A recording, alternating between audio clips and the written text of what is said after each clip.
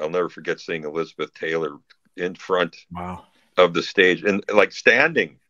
Oh, okay. Like in the front row up against the stage with people. Right. And putting her arms up towards Prince like she was a big fan clamoring for Prince to know, it's me. Yeah. Your old friend, Liz Taylor, damn it.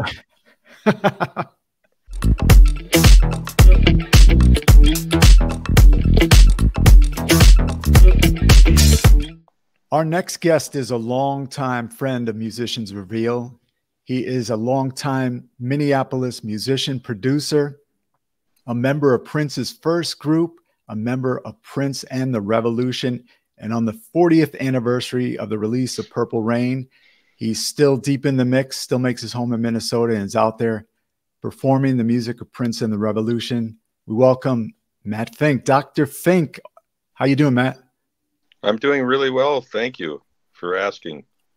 How are you?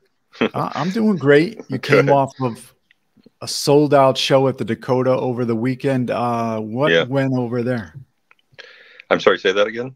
What happened at the Dakota this weekend? Well, it was a meeting of the Prince alumni minds, as I call it. And there's some people on that stage I'd never played with before, or performed with, I mean. And then a lot of whom I had performed with, but it was really fun. It was like stuff that should happen more often, I think, with Prince alumni, right? As I like to call us, because I was in the NPG, the first incarnation of that, for 4 years. That's right. Also, after the Revolution was disbanded by Prince, but regardless of that, one of those band members was there, but he was a dancer at the time. I was in the MPG, and that was Kirk Johnson. But he was on drums. Yeah. And then of course, Paul Peterson was leading the group, right. And he was in the family. And boy, I don't know. There were just I don't know if I should name them all. There were 12 people on stage. Yeah, I saw a video. I recognized nearly everybody, even Marva with her blonde hair. Marva King. There were 4 horn players on stage at any given time. Sonny Thompson was playing bass throughout the night when Paul wasn't. Right. And then just me. I was the only keyboard guy up there. Oh, but JP didn't jump on the keys? No, he just was in the horn section this time around.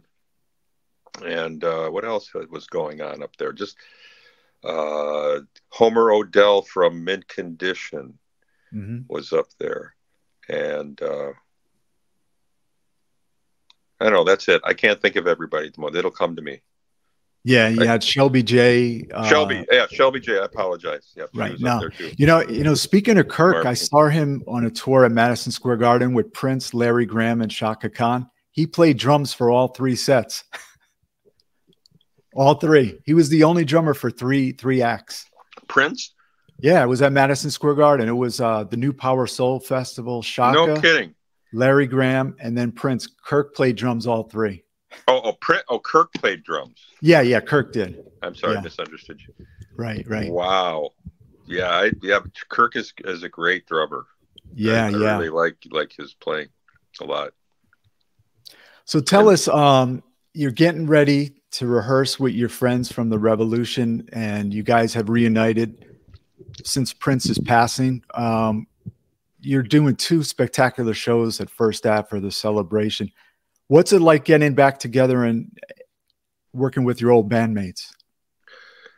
Well, it's always a joy and a great time, and I'm really looking forward to it because I haven't seen. I see Bobby and talk to Bobby, because he lives here, so I see him more often. But Wendy and Lisa are out in LA, and Mark Brown is in Atlanta now.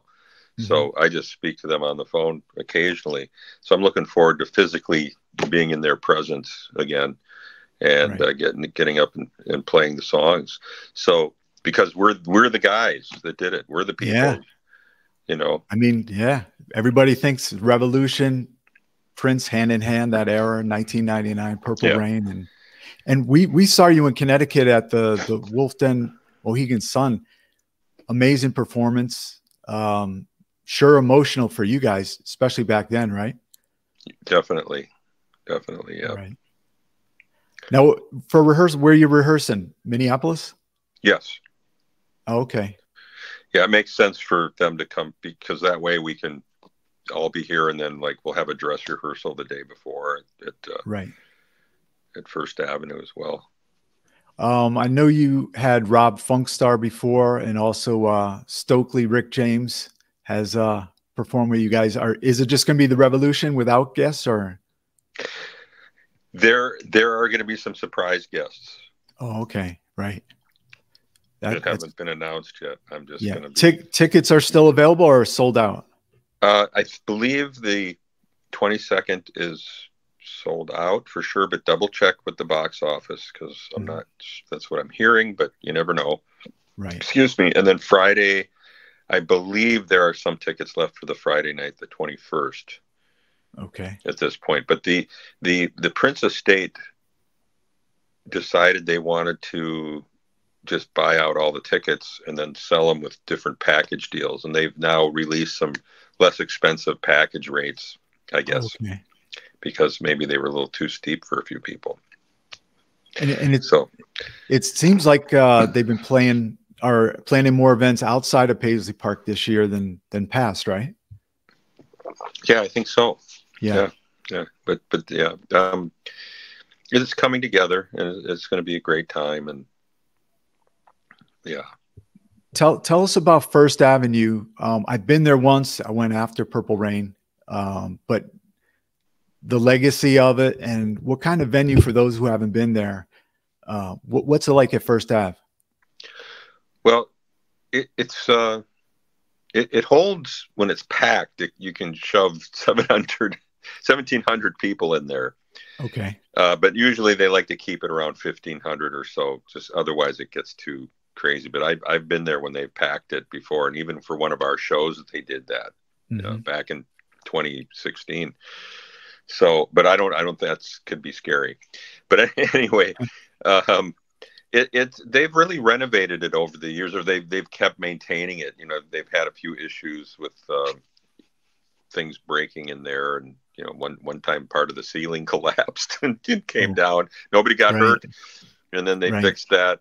And they've just done a lot of nice renovations, including expanding the dressing rooms. There's 2 dressing rooms. There always were 2, but now they've really made them modern and bigger and really nice, which is great for the artists too.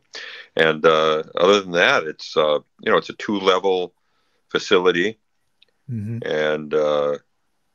it's great sight lines. Excuse me. Great sight lines usually in there, and there's a lot of history. Now, when I was growing up, the original name of that club was called the Depot when it first opened, because it was a bus depot, Greyhound bus depot for Minneapolis. It's the original building for that, and so when it was shut down for whatever reason, maybe it just needed a bigger place. I think they did something bigger. Right. So then somebody bought that and called it the Depot. And then the first show that ever debuted there in 1970 was Joe Cocker. Wow. It was the headliner. And then it just moved on from there. You fast forward to about 1976, maybe. And at 5, I can't remember exactly the year, it became Uncle Sam's. Oh, yeah. I remember hearing the name. And then it became Sam's, shortened to Sam's Club. Not the one we go to for shopping, like Walmart people. So, but it still had the logo with Uncle Sam and all that.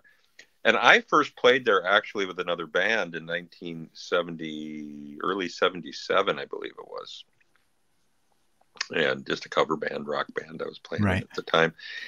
And then later on, Prince, we played there once when it was still Sam's in 1981, the first time we ever played there as a band for the Dirty Mind tour. Right.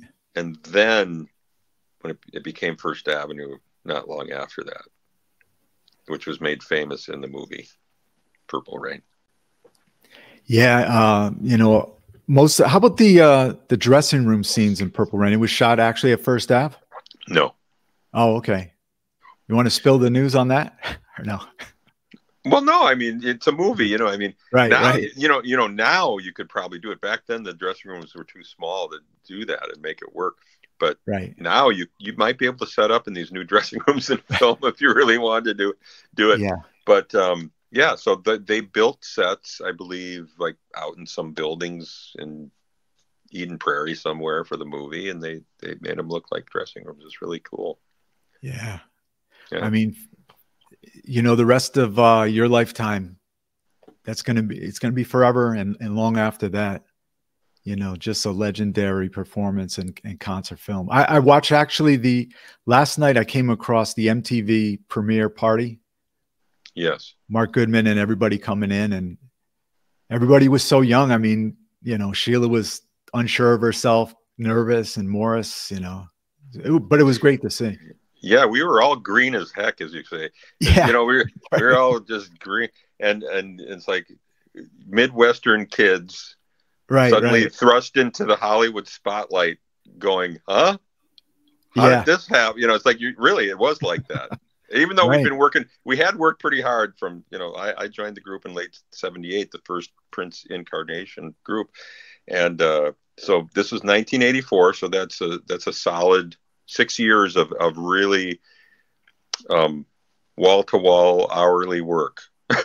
Yeah. with his work ethic. His work ethic was like no other. No other. At least not that I know of. Not that I know of. Maybe Springsteen, maybe Michael Jackson, those guys. But that's what it takes. You have to really devote 24/7 to your craft. Yeah, and all that preparation work paid off for it. Just a great tour. My first tour seeing you was the 1999 tour. I saw you at Hartford, Connecticut. There was a massive snowstorm. Oh, I remember that night. I remember it well. And I always joke, I kidnapped my girlfriend at the time. It wasn't really a kidnapping, but I was so determined. It was an hour drive. It took us 3 hours. I was so determined to go to the show. And I made it to the show, but her mom didn't want us to go. And great show. I came back. It took me like 2-3 months to go inside her house. And her father pulled me aside. We were still dating. Oh, no. He said, "Can I have a word with you, Joe?" He sits me down. He goes, "I apologize, and he said, if it ever happens again, I'm coming for you." That's all he said. Oh my God. That's unbelievable. That's amazing. So wow. This nice lady, whenever she hears Prince, I hope she doesn't think of me all the time. But that's a true story. But that's again, it's another scene from like a great rom-com somewhere, Right. Yeah, right? Yeah. It's a scene in a rom-com when the father is like, and you did something wrong and you're trying to, Exactly. Yeah. So you remember that storm? I think you did a show in Rhode Island or something, and then you guys came in, or vice versa. It was a big storm. I don't remember the sequence of shows. We could always, online you can look up the actual routing of tours. But I remember the storm quite well, and we were stuck there an extra night because of it. Thank God we had a day off. Yeah. Otherwise, we would have had to cancel the next show. So yeah, I'll never forget being up in the hotel bar, having a drink with people in the crew and the band, and looking outside at this massive blizzard going on outside. Wow.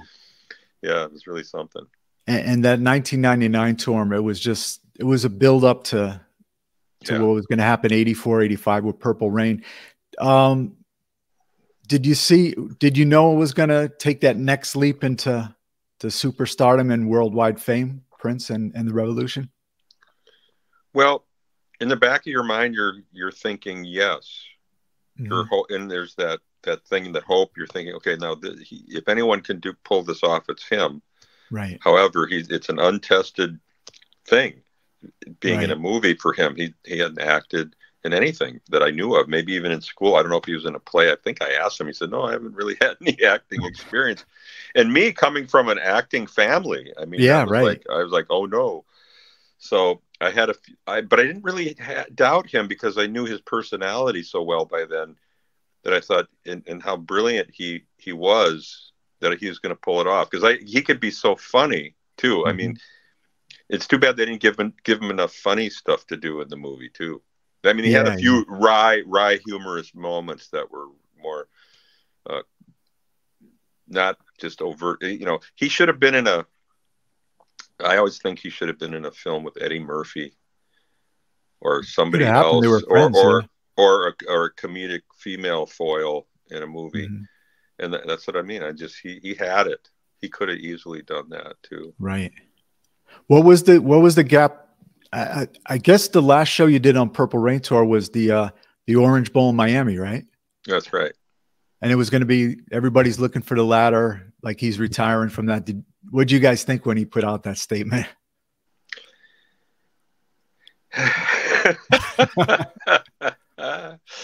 Well, for me personally, when he announced that we were going to stop touring at that point and just do the United States and not go on to do Europe or Japan or possibly Australia, which we'd never played in Australia yet.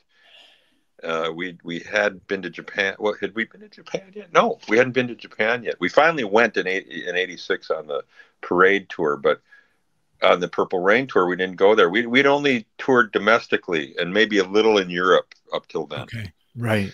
So I really was looking forward to Europe, Japan, and hopefully Australia, like most bands do when they have that big of an album, right? Right. And he just said, "We're going on break. I'm taking a break, and you guys can do whatever you want. You'll be on retain." And he put us on retainer besides, which is like a dream job for a musician. I mean, it's like, how does that work? Nowadays, it's like, what? Streaming doesn't pay the bills. Anyway, so that was that, and then he followed through with that. So we didn't tour anymore until the following year or so. You know, he put out Around the World in a Day after he told us it was going to be a 2-year break, and it wasn't a 2-year break; it was more like a 5-month break. So that was that. But that's him. You know, you just go with the flow.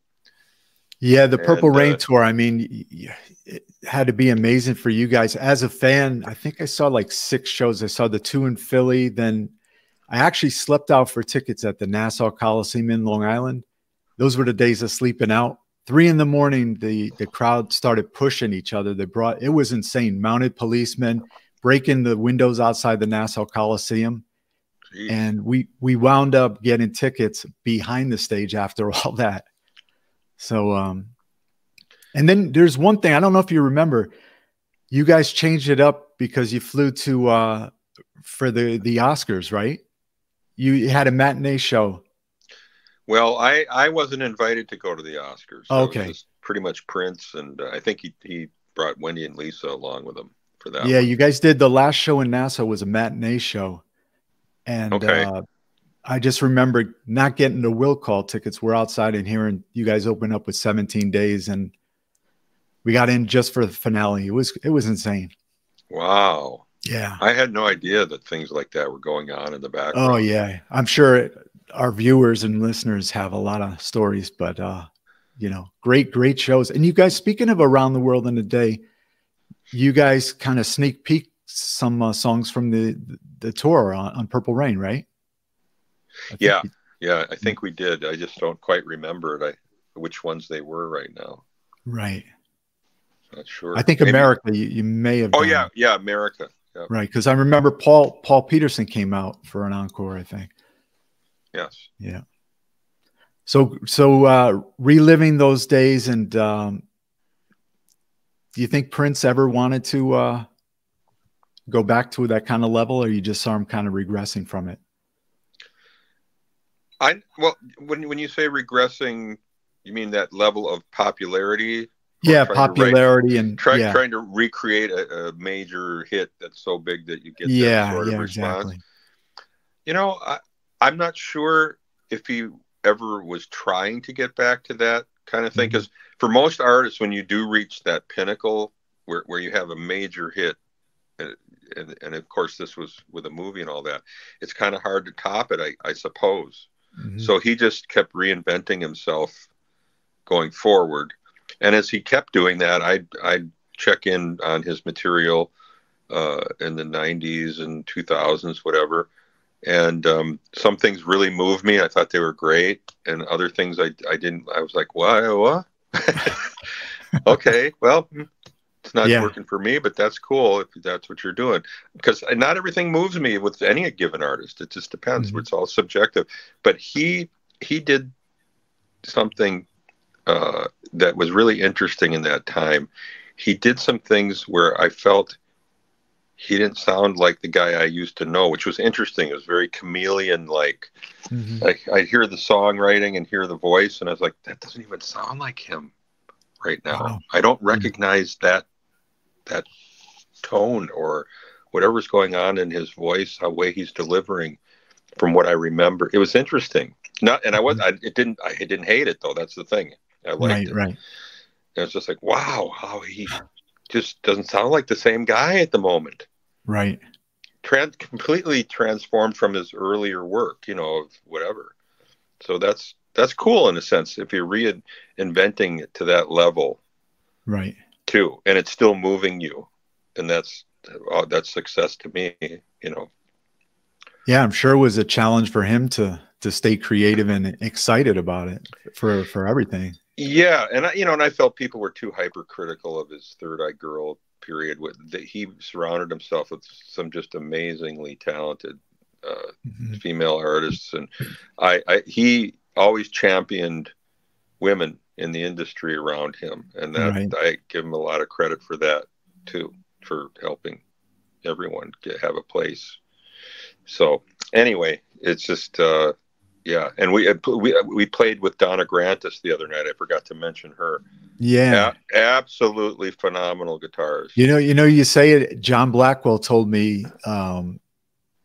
He told me, it wasn't on an interview. He told me in private. He says, "You're really gonna love our guitar player, Donna Grantis," because he was doing work in and out with Prince's band, and I think maybe Liv Warfield's band. He was going back and forth. So yeah, he said Donna's phenomenal. Yeah.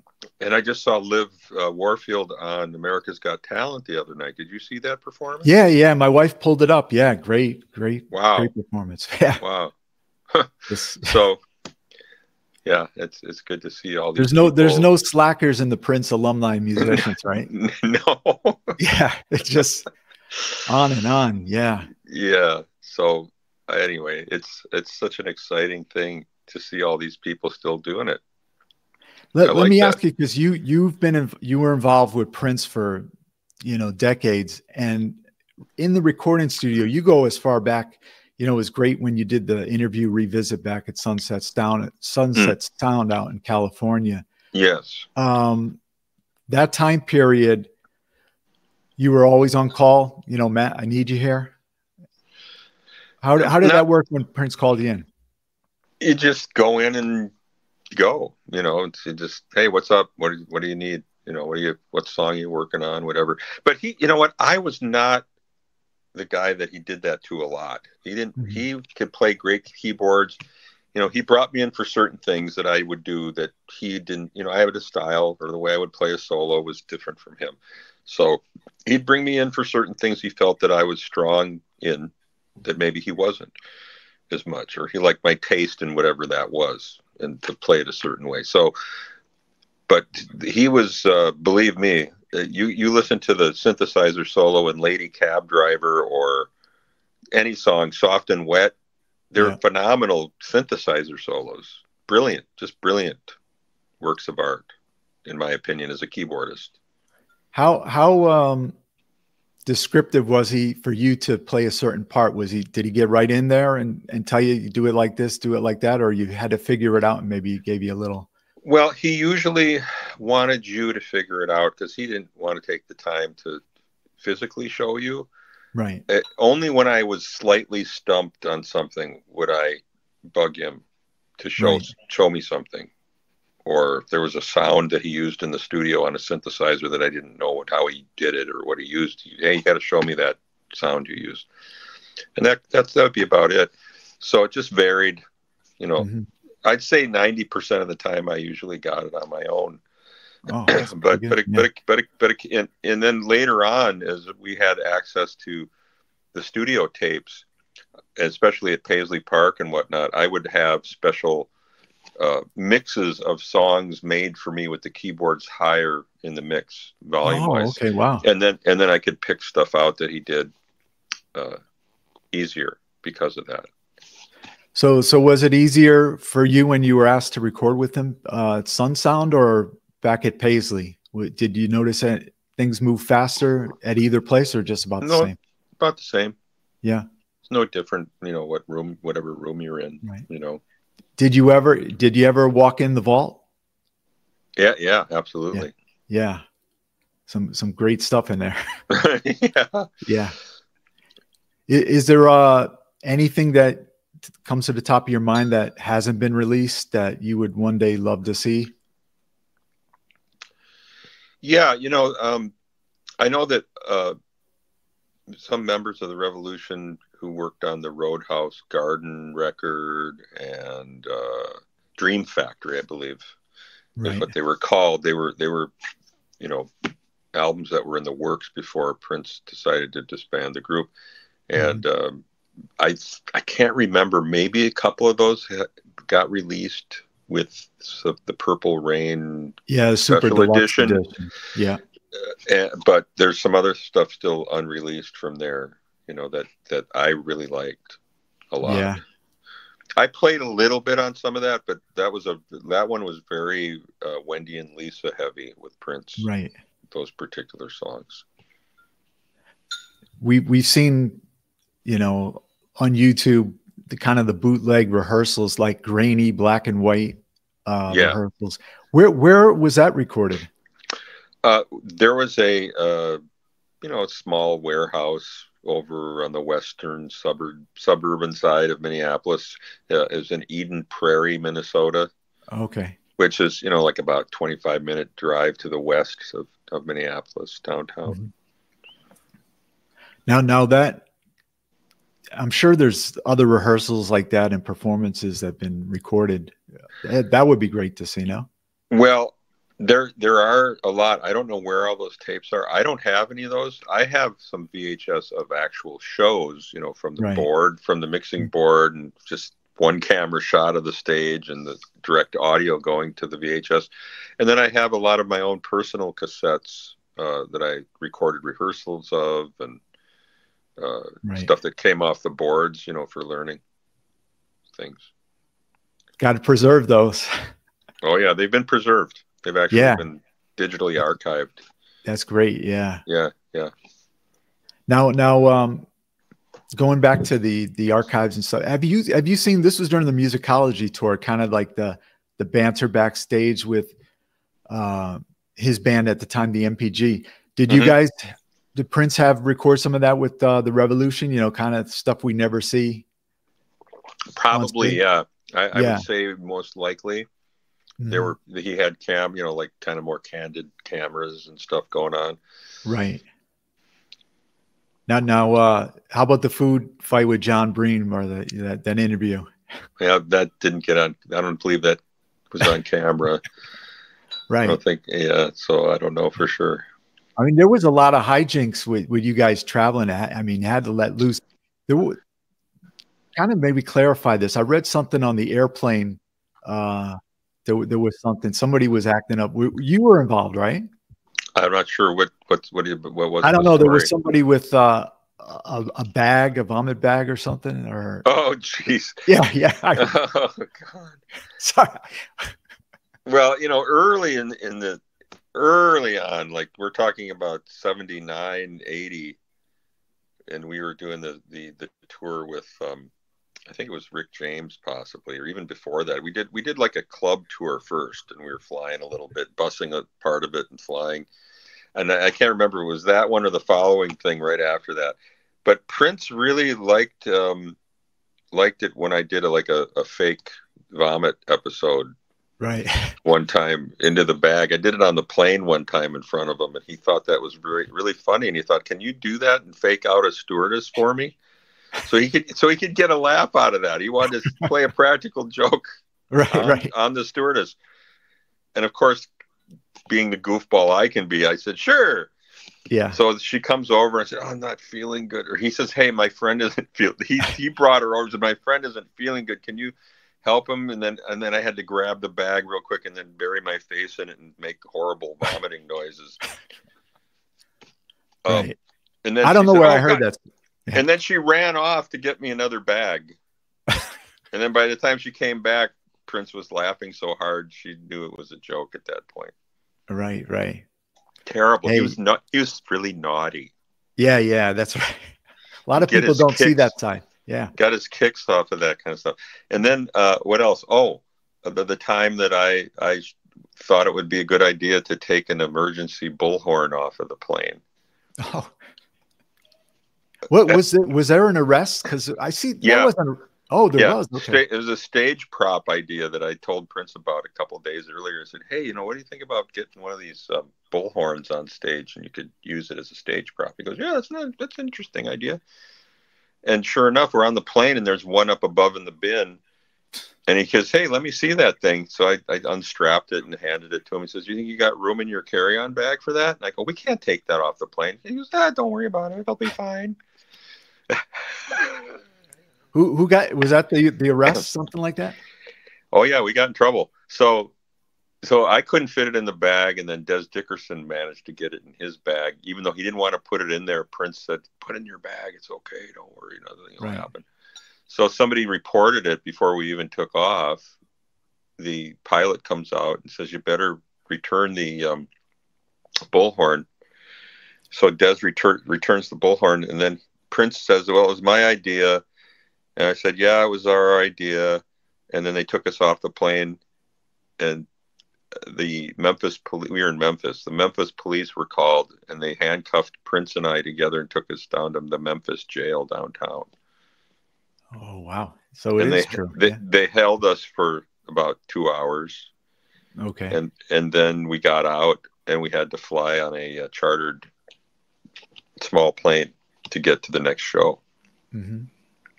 Hi, everybody. It's a true story. But the picture, but listen, the picture of Prince, right, holding a mugshot up with his hands with the numbers, that never happened. That's photoshopped. Oh, okay. So that wasn't true. No, they never took mugshots or fingerprinted us. Great. Hey, thanks for clarifying. It's a federal offense to take emergency equipment off an airplane. Okay. Unbeknownst to us. That's right. A learning experience. That's right.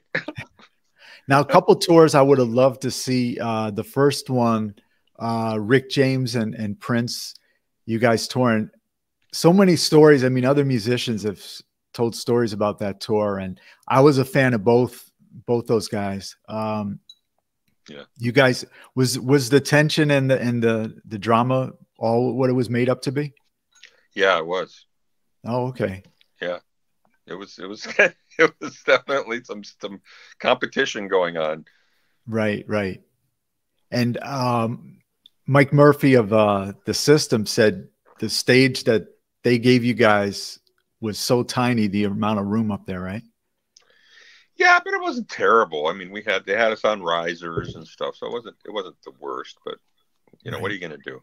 Yeah, you're an opening act. It's your first break. Hey, kid, we're giving you a break here. Yeah, right. We're going to put you in front of some people and see what happens. Okay. Yeah. And that was that, and then we went over really well, and Rick got upset, but go ahead. Yeah. No. I mean, yeah. Okay. I mean, Rick has well-documented problems and everything like that, but I think, I don't know, he definitely had some jealousy on some of Prince's success, I thought. Yeah, no, he was a very, I don't know if maybe he liked Prince and wanted to give him a break, or maybe it was just our management convincing his management or the record label. Somebody somehow got us on that tour, right, to open for Rick. So, obviously he had to agree to it. So he's probably like, "Oh, this upstart ain't going to show me up," He's probably thinking. But yeah, we showed him up a bit. And that's what happens. I never believed in that stuff with the music, though. I'm not into the competition thing and trying to show somebody. It's like, because to me, if that artist moves you, that artist moves you, and that's that. Right. And you shouldn't disparage another artist if they don't move you, or you didn't like their music. It's no. or be competitive with them for whatever reason, because maybe they're getting a better response than you are that night. That's just, to me, that's not cool. You just have to move on. Egos get in the way. Oh, in the music business? Yeah. Yeah, right.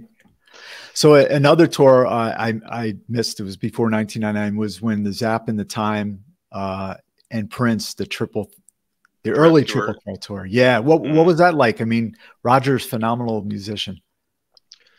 Well, he had his following and he put on a great show.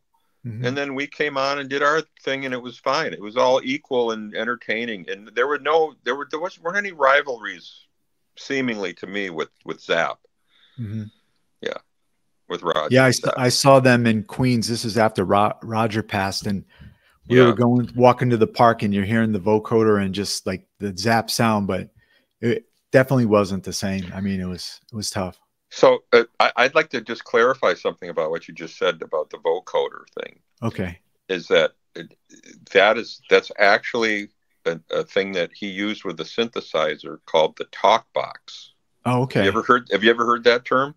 Yeah. Before? Yeah. Okay. So I mean, vocoder is another way of saying it, but the difference between a vocoder and a talk box. Okay. Is that the vocoder is done electronically with a synthesizer. So when we're singing it in the mic, whatever chord you're playing down here on the keyboard, the vowel sound that you're singing and whatever you're doing will come across in this weird robotic synthesizer tone. The talk box that Roger used was an actual speaker, a really little driver in a thing down below with a plastic tube that would come up and be right next to the microphone and go in your mouth. And then you'd play the synthesizer, and that sound would be in your mouth, bouncing around, and then come back out into the microphone. Wow! So when you're moving your mouth, you're going and making it, and you sound like you're singing, like in a weird tone with hearing some of the wording comes through, but it's not perfect, and it's really robotic sounding as well. But it's all done through a speaker, right, and a tube.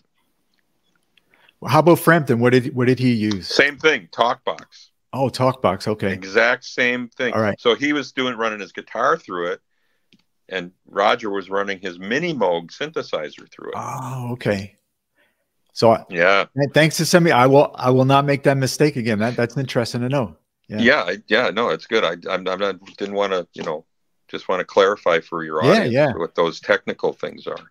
Right. Yeah. So you were we talked before. You were nice enough to come on when we paid tribute when Prince initially passed in 2016. We did talk a little bit about before. You saw some pictures, and I saw some pictures I saw, and you thought he wasn't looking at his peak form and everything. When was the last time you actually saw him? Because I know you guys had a good chat. The meeting I had with him was in September of 2014. Okay, right. That's the last time I saw him face to face. Had a phone call. I had a couple of phone calls after that, but that was the last meeting with him. And you kind of had a feeling that maybe down the road you guys were going to come back together for something, right? Yeah, he clearly stated he was thinking about reuniting the Revolution for something. Yeah. Mm-hmm. I always wanted to ask you because you've been involved with Prince's rehearsals and concerts so often, and the amazing splits and dance moves and everything. Did you ever see him really get hurt in rehearsals doing the dancing? No, I never saw him get injured from doing a dance move and saying, "Oh, and stop! Oh God, I got to take a break. I just hurt something," or pulled a muscle. Or I never saw that ever.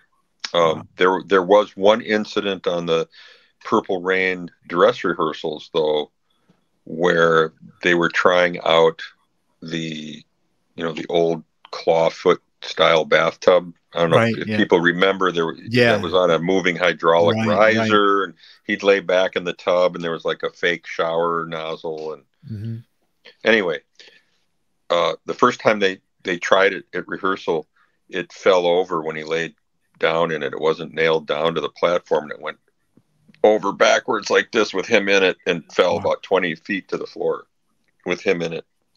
And then he bruised his hips, one hip, Right. I think. And so he fortunately didn't break anything, but it was, we were all just like, oh no. Yeah. And so whatever, the carpenters either didn't realize how lightweight that was, because it was probably fiberglass. I think it wasn't like a real thing. They made it as a prop. So it wasn't nailed down, and it had like kind of a angled back, and it just didn't stay balanced up there. Anyway, it all got fixed, and he survived it, and we went on to do the tour. But yeah, I only saw him take one fall in concert. It was, you weren't in the band. It was at Radio City Music Hall, the Prince and the MPG, one of the Act 1, Act 2 tours.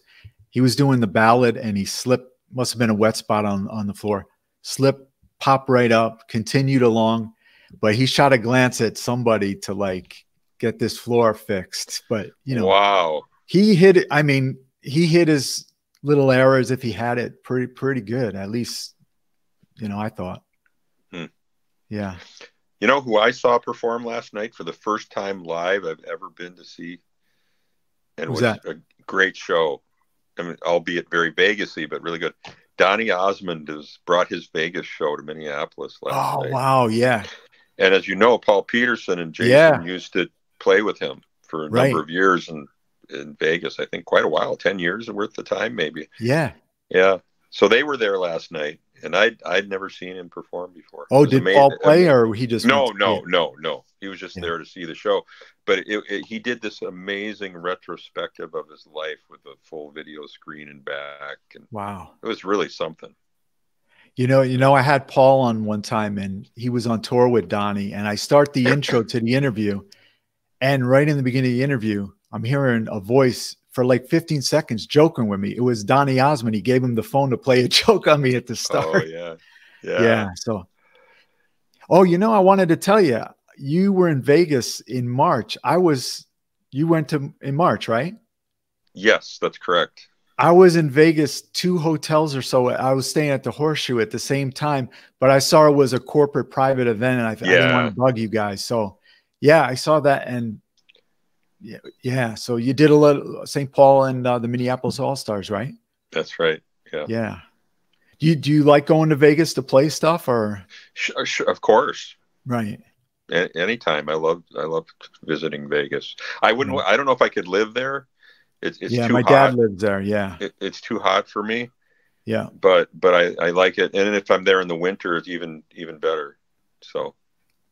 Yeah, I walked into the hotel room, and there was Donny Osmond, a magazine on the cover. Oh, sure. Room. Yeah. So he's a young Wayne Newton, right? He is. And he's my age, and just sang and performed like a guy in his 40s to me. It was amazing. And looked like he was in his 40s too. That's what just really blew me away. Yeah, right. He's very well coiffed, as they say. Yeah. So let's talk about your own production projects. I mean, you're not sitting around just playing Prince music and the Revolution. Of course, we all love that, but let's talk about some of your productions and what you have going on and have been in the past few years. Okay. Well, there's a particular artist here in Minneapolis. She's got her own YouTube channel. She goes by the name of Michelle Rose. Okay. And she's, I would say she's been a protege of mine since about 2017 or so. She is now studying and about to get her master's degree in songwriting from the Berklee School of Music in Boston. And we've been working on her career for since then, but in the beginning I was really writing and producing a lot of her stuff, and she was coming in and saying, well, I have this idea for a song. Can we flesh it out? And you can help me with the lyrics and whatever.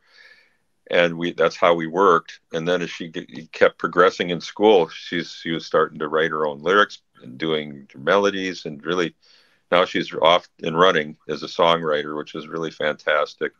And I brought my son in also to work with her in the last few years.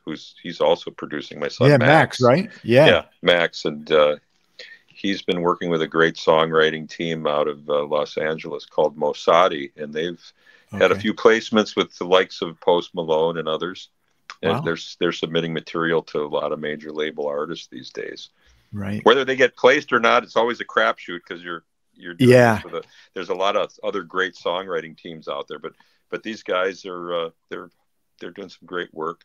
And then my son's going to be putting out some solo material. I also am working on some new material for future release. Yeah.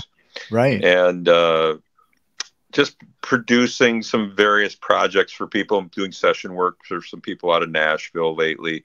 I co-wrote some really fun country pieces with some people down there. Country is very in vogue with the hip hop crowd now. Yeah, go figure. Yeah.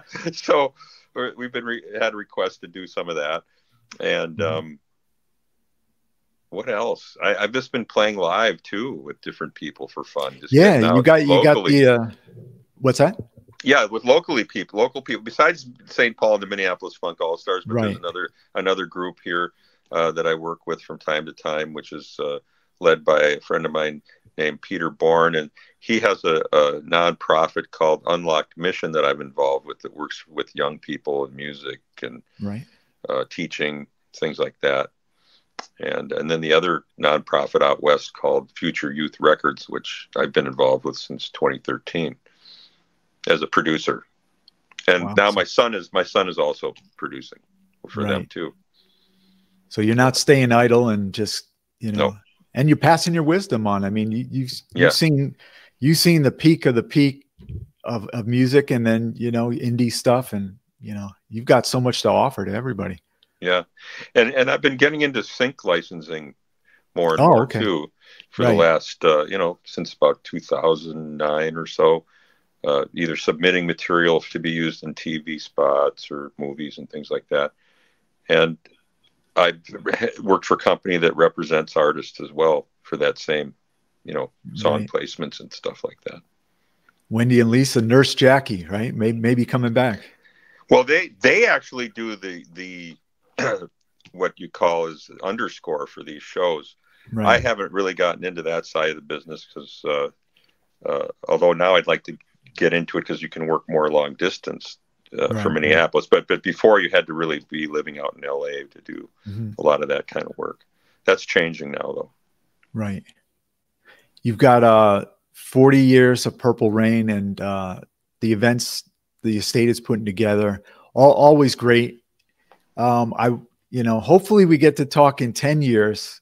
No, actually, excuse that. Well, 10 years Purple Rain 50th, but Sign of the Times in 3 years. I would love to. Yeah. Yeah. I know you were a huge part of that. I watched, the other night, I watched the Peach and Black podcast. They did the documentary. You were in there.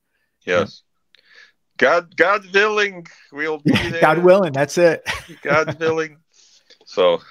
Yeah. That was, ask Wendy. I don't know if this is an off the question, kind of thing. When I saw the second show at Madison Square Garden for the parade, the Hit and Run tour, she was on stage. The second show, she took an apple, she was eating it and threw it into the crowd during the show.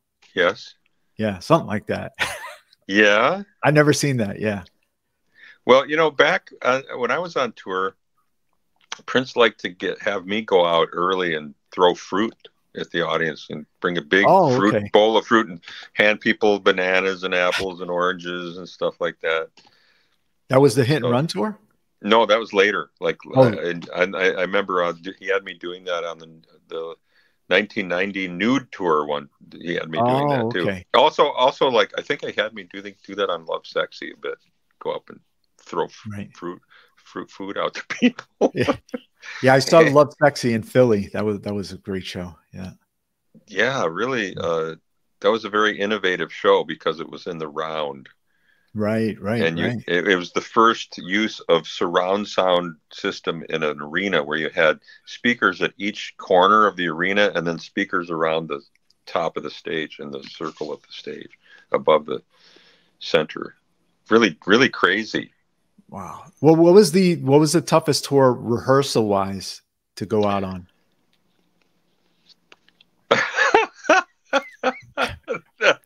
I should ask you that funny. before.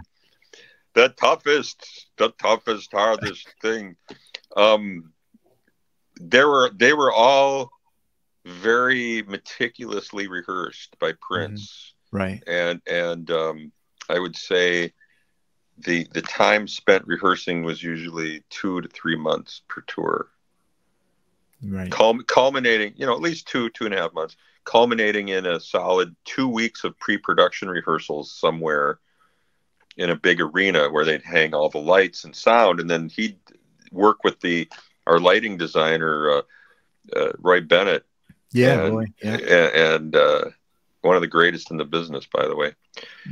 And he would work out all the cues and everything. So the band would have to be stopping and starting and stopping and starting. Okay, this is going to happen here. Da, da, da, da. Okay, play that again. So we were just up there for hours on end, just being manipulated to play little snippets of the song progressing forward for the lighting cues to be programmed into the computer and all that stuff. Yeah, I mean, we see the show, you guys show up, it's the life, we think it's the life, but it's and also stressful if you have a family, right? As far as being called at split second, I got to be there and trying to get out of something, right? Yeah, fortunately that didn't happen to me too much. Oh, okay. Well, that's good. Yeah. Not that it was a bad thing. I mean, if you're right. I mean, it's a bad thing if you're a young father or a father with young kids at home, but I waited to do all that until I was did the smart thing. Yeah. Done with touring and all that. Right. So, yeah. Now you guys were notorious for having special guests, especially the after shows come on stage. Do you have a few highlights of other musicians who came and jam with you guys? Oh, yeah. Well, during the Purple Rain tour in Los Angeles, we had Sting, Bruce Springsteen, Madonna, Huey Lewis, Ted Nugent. Wow. Those are the first 5 I can think of right now that stepped up and either sat in or just hung out on stage with us. And various different evenings at the LA Forum and during that tour. And then, of course, some of the fans that were in the front row, like I'll never forget seeing Elizabeth Taylor in front of the stage and like standing. Oh, okay. Like in the front row up against the stage with people. Right. And putting her arms up towards Prince like she was a big fan clamoring for Prince to know, it's me. Yeah. Your old friend, Liz Taylor, damn it. Did Prince, meet some like Elizabeth Taylor or was? Yeah. I'll never forget the time he told me he met Barbra Streisand at Sunset Sound. They were both working in one of the different studios. Right. And apparently Barbara said, so Prince, it's really nice to meet you. Do you think you could say hi to Dr. Fink for me? There you go. And next day Prince comes up to me and goes, guess we wanted to say hi to you. Who? Barbra Streisand. Wow. I went, what? Oh my God, did you tell her to call me? Yeah. No, anyway, I didn't do that. But no, and she came to a show one time. Right. We used to get people coming to the dressing room doors backstage. Like, one time Cher, knock, knock, knock. Can I use the restroom? And she goes, she's going to use the restroom. Next thing you know, knock, knock, knock. It's Bruce Springsteen. Hey, I got to use the John. Is that okay? Okay. He goes in. So this is just the typical thing you see backstage in some of these shows. I met John Bon Jovi during the Love Sexy tour. He was just hanging out in the hallway with us while we were getting ready to go on stage, chatting it up with me. Right. He said, no problem. So for fans or other musicians coming for like a meet and greet, is it better to talk to a musician before or after a show? Probably after. I'd say probably after. Yeah. Right. Meet and greets are always better after. After. Okay. Yeah. So any plans for the Revolution to do further dates after the celebration? Yes. We are talking about doing these things. People are very busy with, Wendy and Lisa have their soundtrack music that they're really busy with all the time. And so to do a concerted tour where you're out for like just traveling all the time, that probably won't happen. They're going to just be one-off dates that'll be booked. So we just don't know. We'll see. How about a Vegas residency? Well, believe me, I've thought of that, and yeah, we've floated that idea, and we may look at that too. I personally want to play the Sphere now, after seeing the U2 I saw concert, that, yeah, and seeing, and then right now the Grateful Dead show is there with John Mayer, and I've seen some video of that. A friend of mine brought me video of it back when he saw it. So I've believe me, I've been floating the idea a little bit. So yeah, I saw. I could see it from my hotel room, but Brooke Calder's been. She went to see U2 there, I think. Brooke, yeah. So it looks really nice. Yeah. No, it's fantastic. I hear, and really worth every dollar to actually go to a show there and see that. That's how spectacular people are saying it is. Yeah. So you've got before we wrap up, we want to let our viewers and listeners on the audio side on the podcast channels that the celebration, the revolution will be at First Ave, the legendary First Avenue, the legendary Revolution, and that is June 20th and June 21st. Actually, it's the 21st and 22nd. Oh, okay, June 21st and 22nd. Yep. You can go to the celebration website or just type in Revolution First Ave and click on the links if there are tickets available for any of the shows. And you'll be there. And are you working any new songs into the repertoire or as of yet? Or let me see. I've got the set list right here. Oh, okay. Let's see. Let's see here. It's pretty much kind of a greatest hits thing. Mm-hmm. Really is. It's and a lot of the music from Purple Rain album, the majority of it. Right. And I'm not going to reveal the set list. Yeah, we want, but we wanted to keep it mainly the era of like after Wendy came in the group, which was Purple Rain era. So because it's the 40th anniversary, so it's Purple Rain and then Around the World in a Day and Parade albums, kind of more leaning towards material off of those records. You know, everybody talks about Wendy and Lisa having the influence on Prince songwriting and different musicians and sounds, but as a Beatle fan, did you have some of that influence leak into Prince, especially for Around the World in a Day? Yeah, it seems as if that the psychedelic 60s era leaked in there, and that influence definitely came from Wendy and Lisa, myself, and Bobby, because we grew up in that, you know, and of course I'm a major Beatles fan and had the opportunity to be a counselor at what's called the Rock and Roll Fantasy Camp in LA in November of 2019. I got to work with Cheap Trick on that one. Wow. And they came in and they performed the whole Sgt. Pepper album with all these different groups of musicians. There were 8 different bands with 8 different counselors, myself included.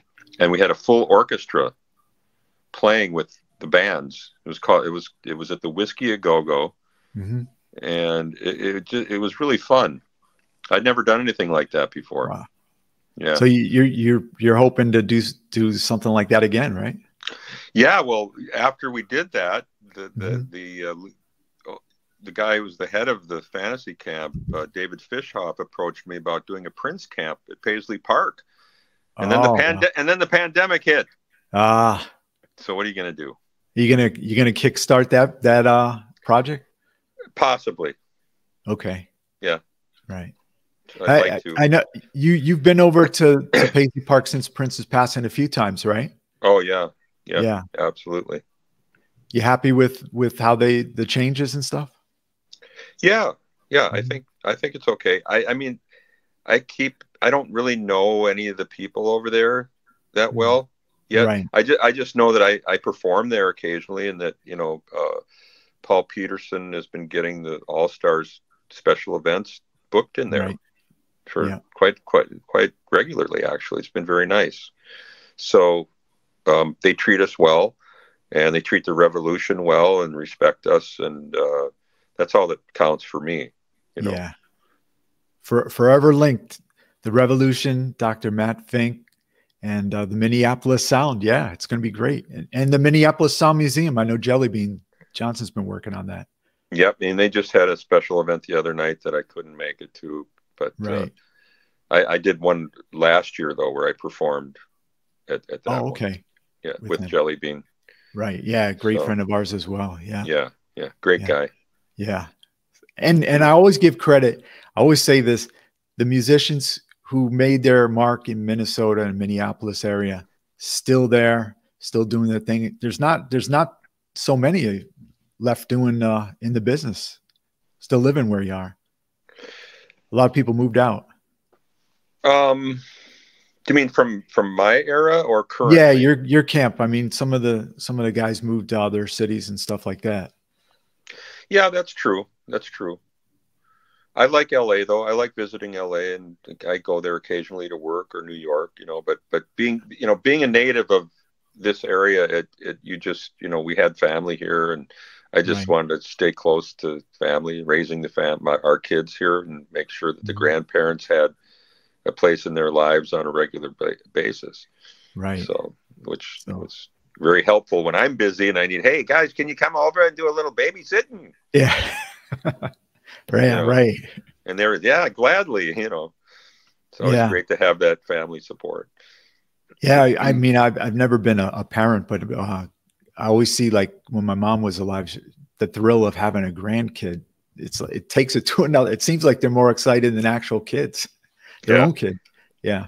Yep. So, hey, Matt, hey, thanks.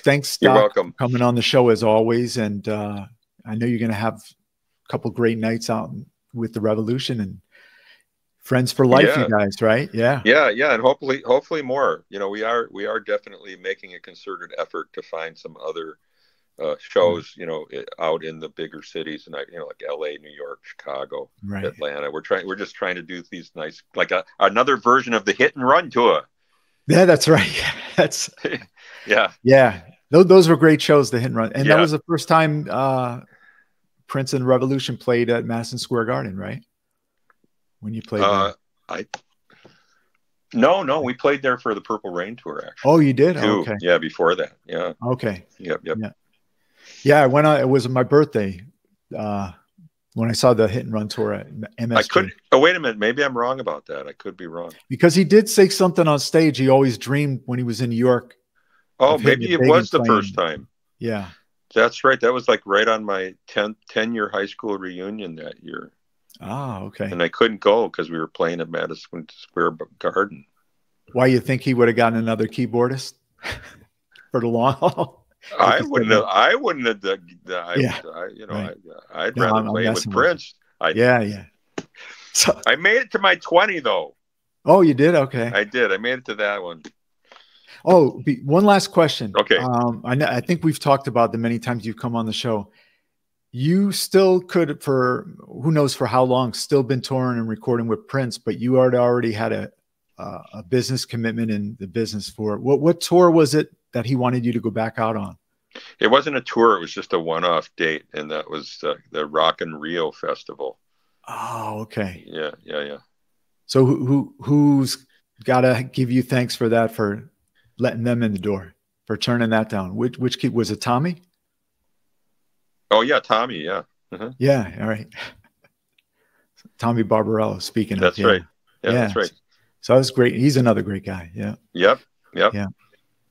Hey, Matt. Hey, thanks so much, and hope to see you either with the Revolution or the Paul Peterson, the MPLS All Stars, and you're always welcome to come on.